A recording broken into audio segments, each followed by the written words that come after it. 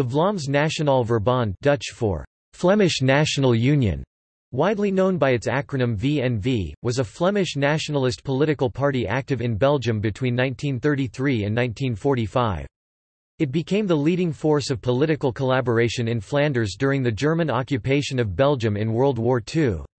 Authoritarian by inclination, the party advocated the creation of a Greater Netherlands, Duitsland, combining Flanders and the Netherlands.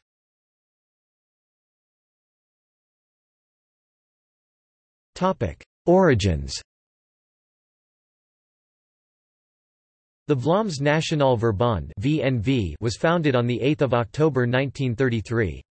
Its origins were in the long-established Frontpartij, a moderate Flemish patriotic party which was taken over by Staf de Klerk and moved to the right in 1932.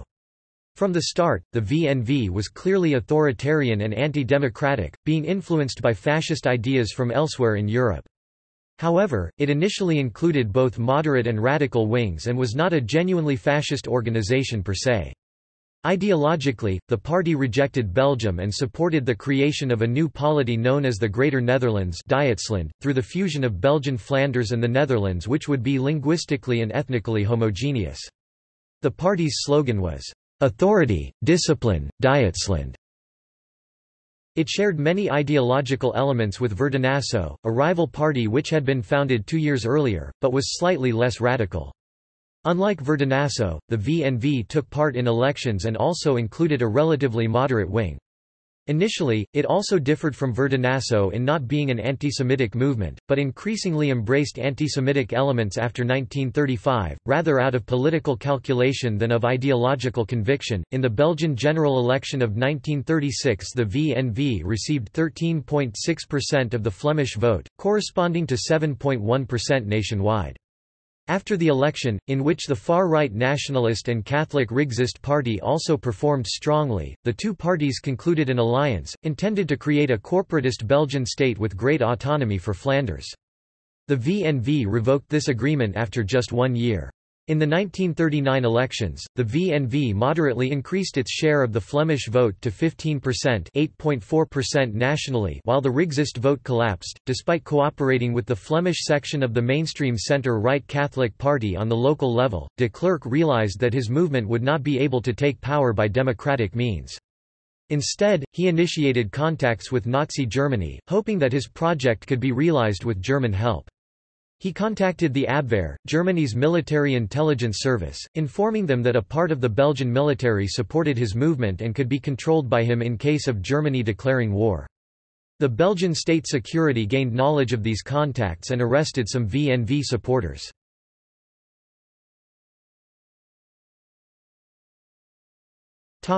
Collaboration.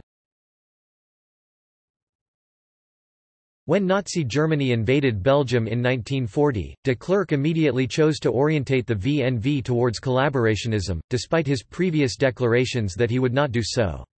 Adolf Hitler chose not to install a civilian government such as he had done in the Netherlands, but instead installed a military administration headed by General Alexander von Falkenhausen of the Wehrmacht. This, along with the departure of Ward Hermans and René Legru to form the Algemeen SS Vlaanderen, led the VNV out of focus, forcing it to intensify its collaboration in order to gain influence. Hitler and SS leader Heinrich Himmler made profit from the situation, and increased competition between various groups by founding some more extreme collaborationist groups like the 6th SS Volunteer Sturmbrigade Langemark and Devlag, German-Flemish Working Group. Nevertheless, VNV politicians were given the mayor's office in several Flemish towns. VNV-led local administrations participated in the organization of the deportation of Belgian Jews to Eastern Europe as part of the Holocaust in Belgium. They willingly implemented Nazi policies like the obligation of Jews to wear the yellow badge. VNV activists played a leading role in the anti-Jewish Antwerp pogrom of April 1941. De Klerk died suddenly in October 1942, and was succeeded by Hendrik Elias, a member of the more moderate side.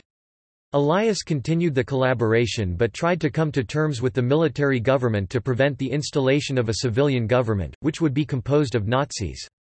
Elias failed, as Hitler installed the new body and declared the annexation of Flanders by Germany in 1944. 7 weeks later, Belgium was liberated by the Allies. The VNV was outlawed after the liberation of Belgium. Elias fled to Germany, but was tried after the war and imprisoned until 1959. Footnotes